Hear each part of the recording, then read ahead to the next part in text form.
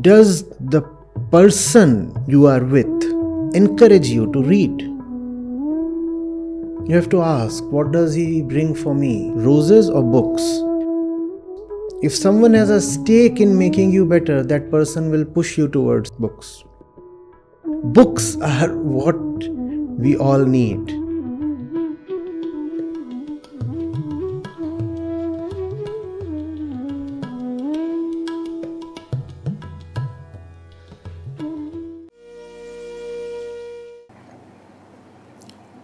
Dear Acharya Ji Pranam, since 3 months we have been studying Guru Granth Sahib, and my mind is filled with love for God, His name and devotion for Guru.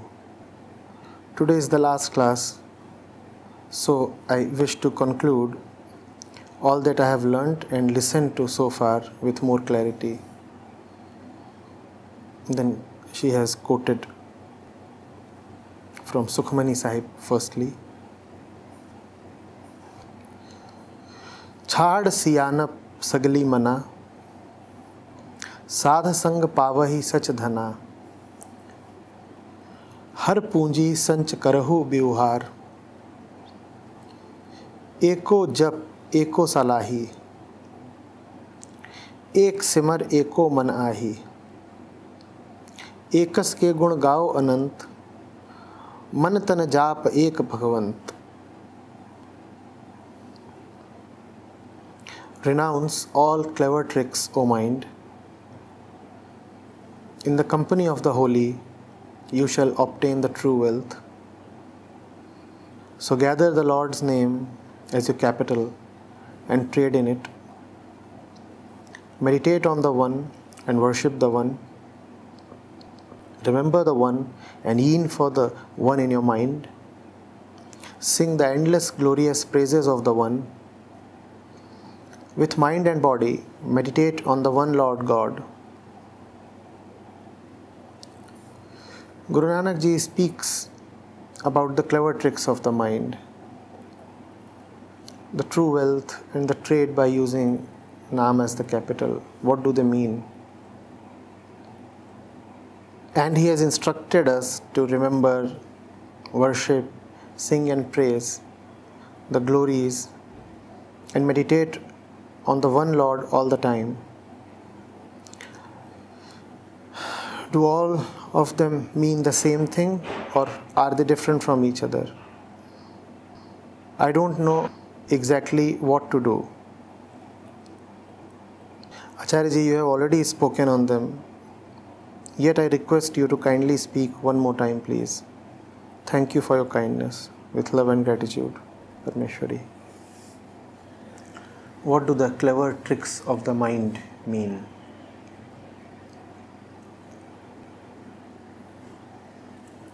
The mind tricks itself. It has nobody else to make a fool of. The entire world is a projection of the mind, so even if the mind is tricking the other, it is essentially tricking itself. And what is the trick? The mind knows very well that its deep quest is for God. The mind knows that it is actually hungry for the Eternal One.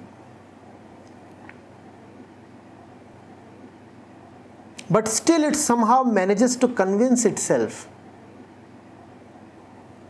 that the formed ones, that the ephemeral ones, that the worldly ones will quench its thirst. That's how it tricks itself.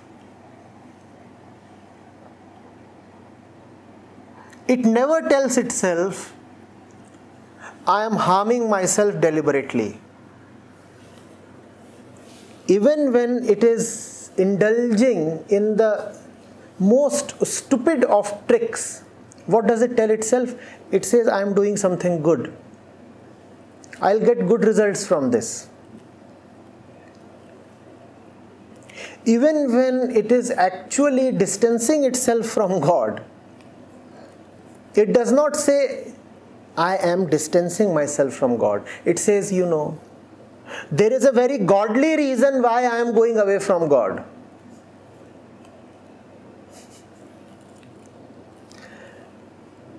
There is a godly reason why I am going away from God. Or it will say, by going away from God, I will attain God. That's the cleverness. That's the stupid trickster.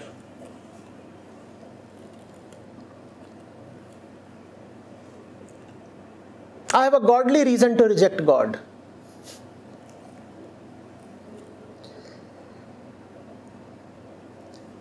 Be very innocent, Parmeshwari. There can never be a right reason to do the obviously wrong thing.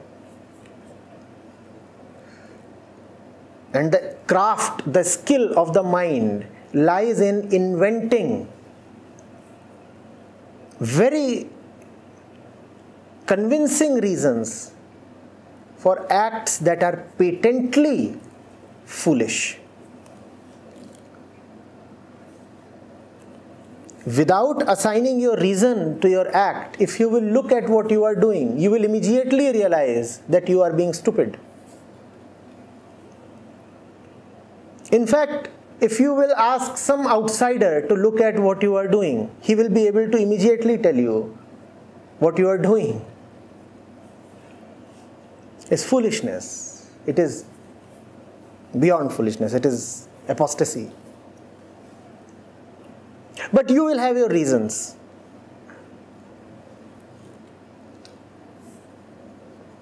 And the skill of the mind lies in hypnotizing itself into believing that its reasons have some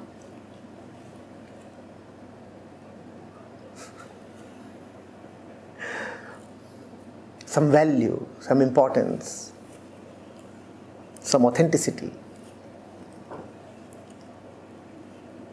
So the mind will say, I am being inauthentic for very authentic reasons. That's the ugly and stupid trick of the mind, Parmeshwari. I'll repeat what I said in a very, there is no right reason to do a wrong thing. What is the wrong thing? There can be no right reason to get away from God or to miss out on an opportunity.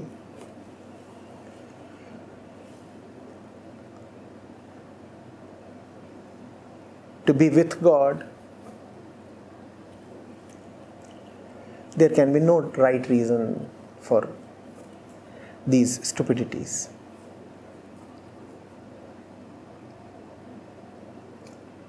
And the mind knows that. Therefore, it is never fully convinced by its own reasons.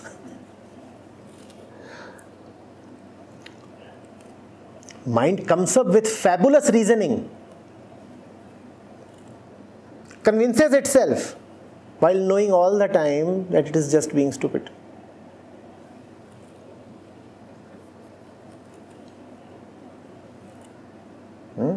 Therefore, the scriptures talk so much of innocence, Parmeshwari.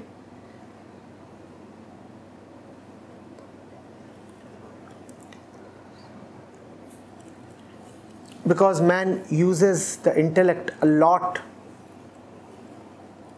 to harm himself.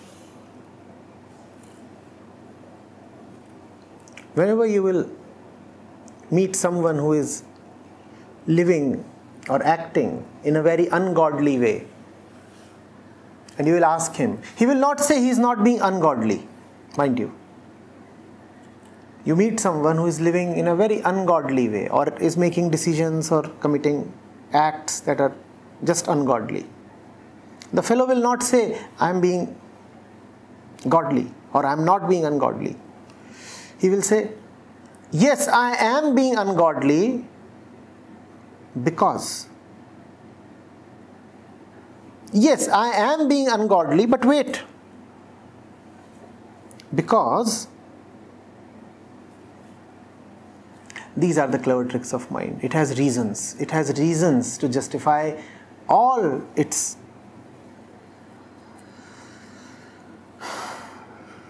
depravity.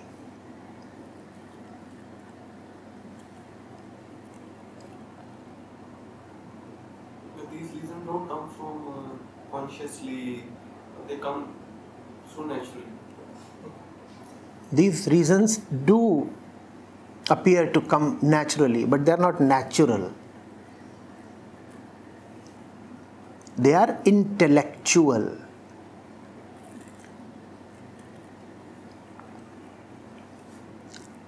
This is the most profane use of intellect. To use it to come up with a reason to justify profanity. And if that's what you intend to do, you would come up with fabulous reasons. Just that when you keep the reasons aside, you see the naked reality of your life and actions and decisions, and the naked reality is very ugly. Keep the reasons aside and simply see, like an innocent child, how you are living, what you are doing, what you are deciding, and you will realize that it's all just stupid and so profane.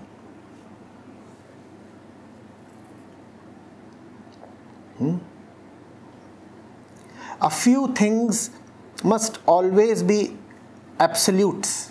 And when they are absolutes, it means reason must not be allowed to touch those things. Because reason always deals in relatives. When you say because, what does it mean? In relation to this thing, that thing happened. All arguments are relative arguments, are they not? Your conclusion is relative to an assumption or an inference or an observation. Everything is relative to something. The absolute must never be spoken of in the same breath as because or if. The absolute has to be absolutely unconditional, no? And that's a mark of religiosity, true religiosity, having something in your life that is absolute. What is it that is an absolute? Obviously, only the absolute is an absolute. But so that you remain a little in touch with the absolute, the Gurus gave you certain other symbols that must be treated as absolutes. For example, the word of the Guru must be treated as an absolute. The Guru Granth Sahib must be treated as an absolute. Respect has to be absolutely accorded to it, irrespective of your feeling or mood, your occasion, birth or death, marriage or separation.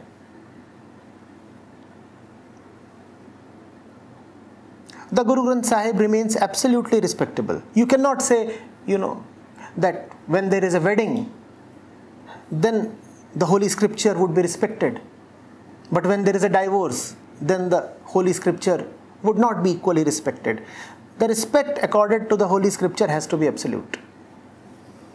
Similarly, the respect accorded to the Guru has to be absolute. Actually, when you are according respect to the Guru Granth Sahib, you are according absolute respect to the Guru himself. For the Sikhs, the Guru Granth Sahib is the eternal living Guru. Therefore, he has to be absolutely respected and loved. The mind will try to apply tricks. The mind will say, in general, I will remain respectable. But if there is such and such occasion, then I will become a little less respectable. No, that is the trick of the mind that you have to avoid, Parmeshwari. Irrespective of what the situation is, what the condition is, how you are feeling, how life is treating you,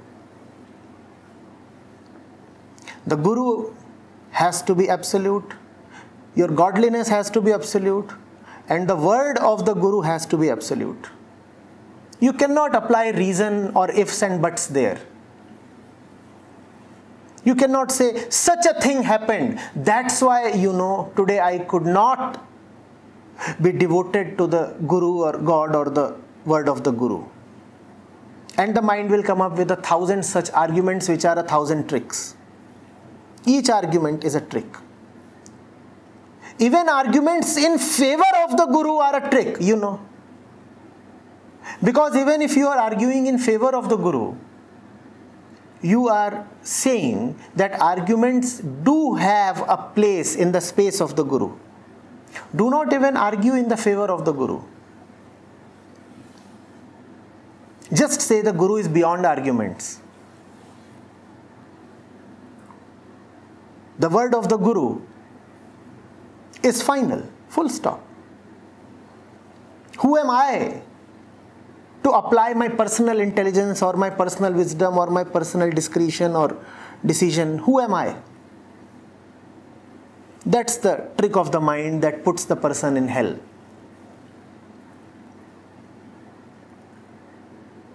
Are you getting it?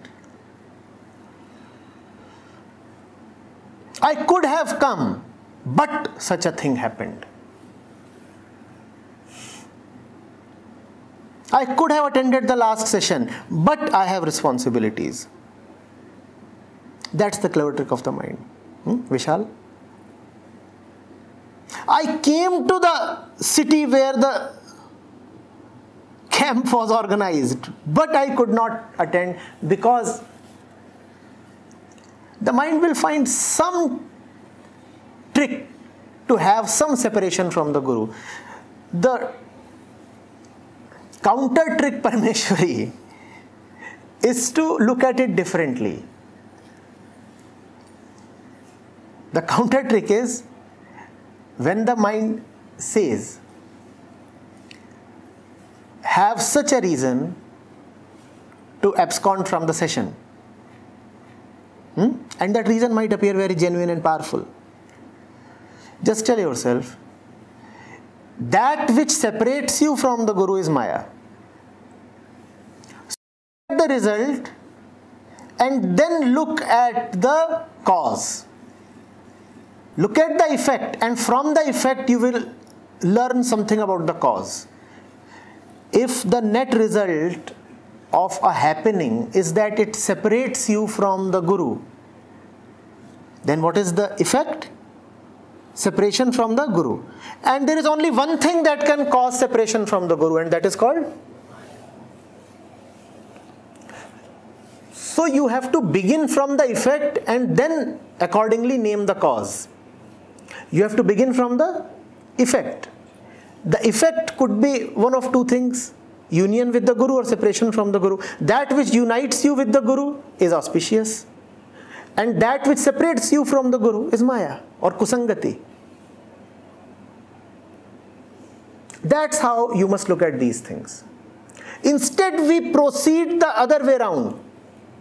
We say, oh, the effect is genuine. Oh, the cause is genuine. The cause is not Maya. We first of all make a conclusion about the cause. And we say, oh, the cause is genuine. And if the cause is genuine, then we say, let the cause decide what we do with respect to the Guru. So there is a genuine cause. There is a very genuine cause. I have already decided that the cause is genuine. And then, if I have already decided that the cause is genuine, then I will let the cause do what it wants to do.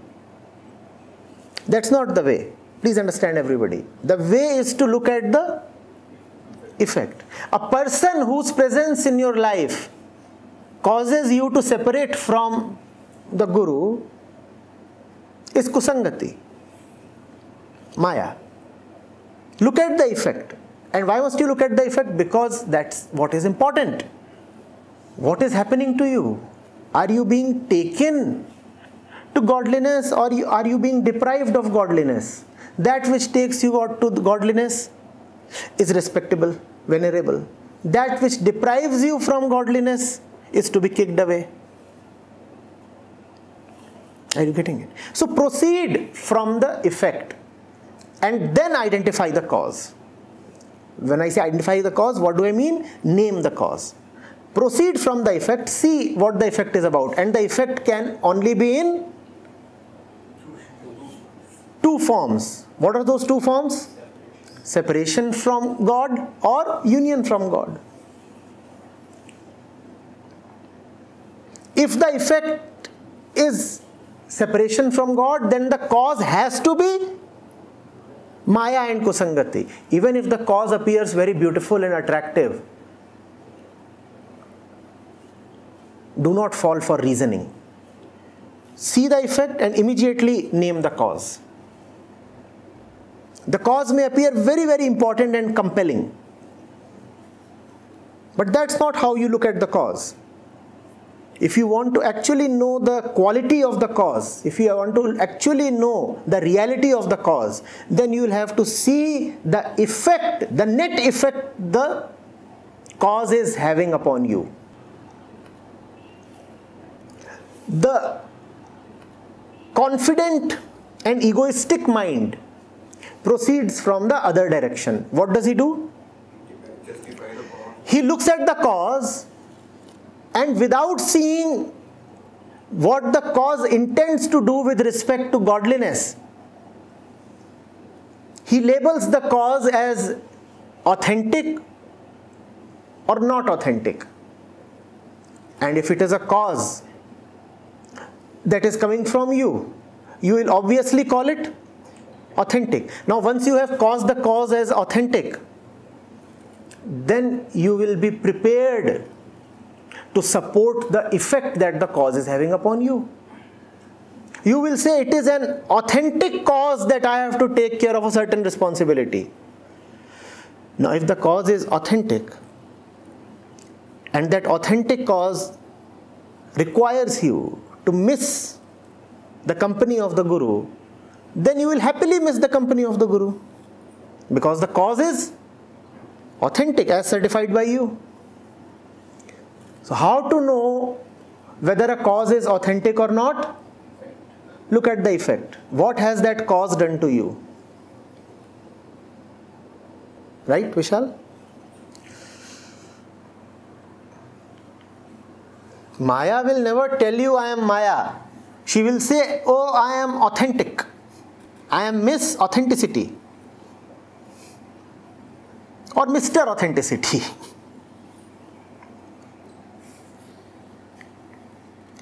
Kusangati will never tell you I am Kusangati. It will tell you I am the best company and the best friend you can have. And you fall for it, especially if the reasons are attractive, the form is attractive. So many times I can see in past I have fallen for the cause. Now I can see that. See it in real time. It's not of much use to look at things in retrospect and... There's a tendency, there's a strong tendency which has developed in me over time, and it says, yes, if you have that cause so genuine, then okay, the effect has. Will you remember this, all of you? How is a cause to be measured or named or qualified? By looking at the anything, just anything that takes you away from the God and Guru is simply evil. It does not matter what the reason is.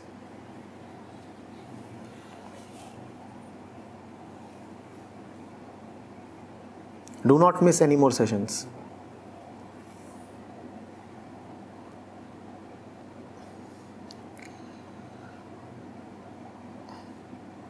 Then you are saying, what is the meaning of the true wealth and the trade using Naam as the capital?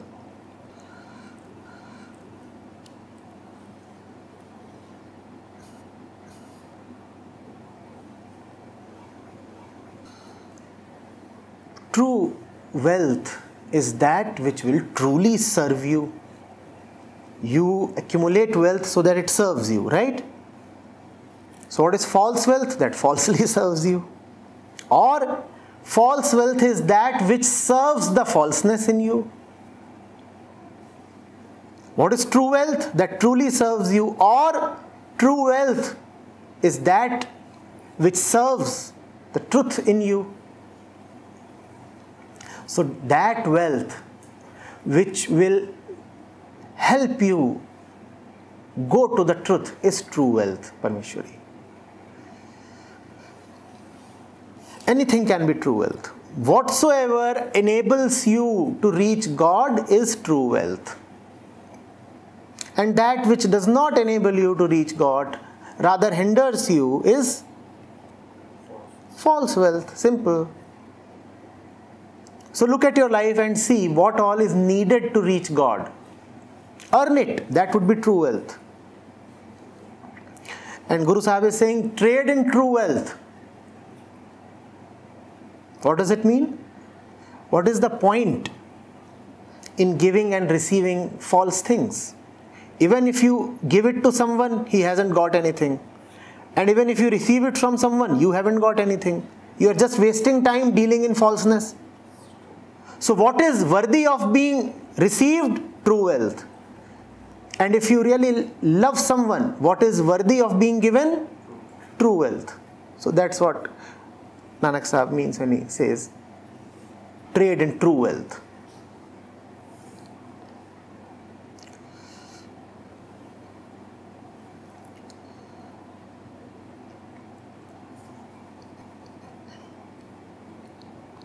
Then she says, also, we have been instructed to remember, worship, sing and praise the glories and meditate on the one Lord all the time. Do they all mean the same thing or are they different? I don't know exactly what to do.